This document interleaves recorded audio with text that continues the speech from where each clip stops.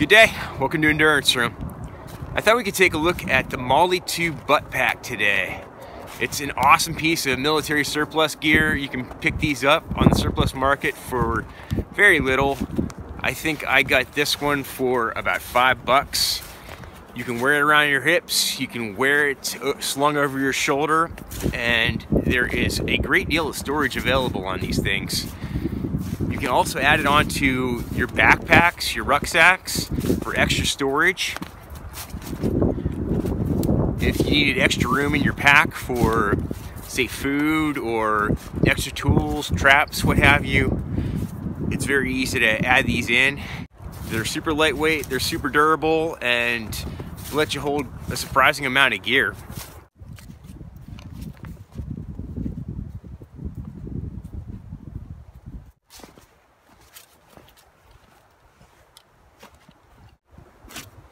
Alright guys, here we have it.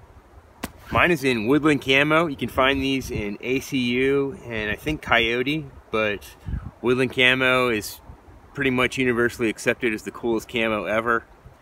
So if you can find one in Woodland, I recommend going with that. It's got two cinch straps around the outside of the pack that you can use for lashing extra gear. You can use these for retaining a tarp, a ground sheet, what have you. We've got two belt loops that you could use for securing the pack to an LBE setup, your web gear, or you can use these to secure the pack to, say, the outside of your Alice pack for extra storage. That's what I typically do with it. And you can store the belt on the inside of this pocket quite easily. So on the inside of the pack, there's quite a bit of room. I don't have a ton in here today. Just steel water bottle,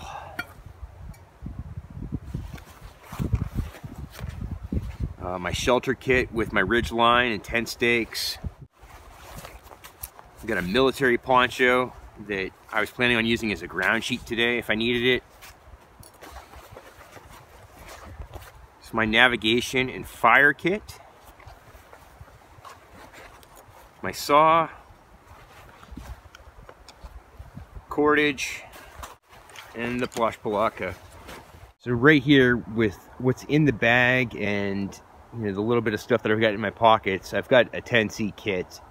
This is basically my EDC. Every time I go out, I try to have at least the 5Cs, if not the 10Cs. And with that package, it's so lightweight and easy to transport. There's no sense in not taking it. Say you're out in the woods a little bit longer than you planned on, the sun went down and it was dark, visibility was low. It's very easy to get turned around in the woods after the sun goes down. And having a compass would let you, avoid ending up in a rather precarious situation. You can wear the bag as a butt pack. You can wear it around front as a fanny bag. This will let you carry your full rucksack and then use the butt pack as, your go-to bag for your tools, for things you need on the go, like your compass, your headlamp, your fire kit, and still move around quite easily. My preferred method of carrying with the bag is typically over my shoulder, as so.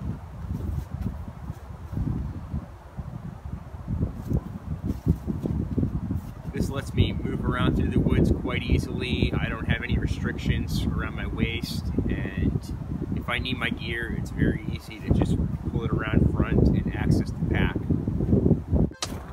Well, there you have it, the MOLLE II Buttpack. Hope you guys enjoyed. If you got any questions, just drop me a comment. Please hit like and subscribe to help support the channel. Thanks a lot, guys. Take care.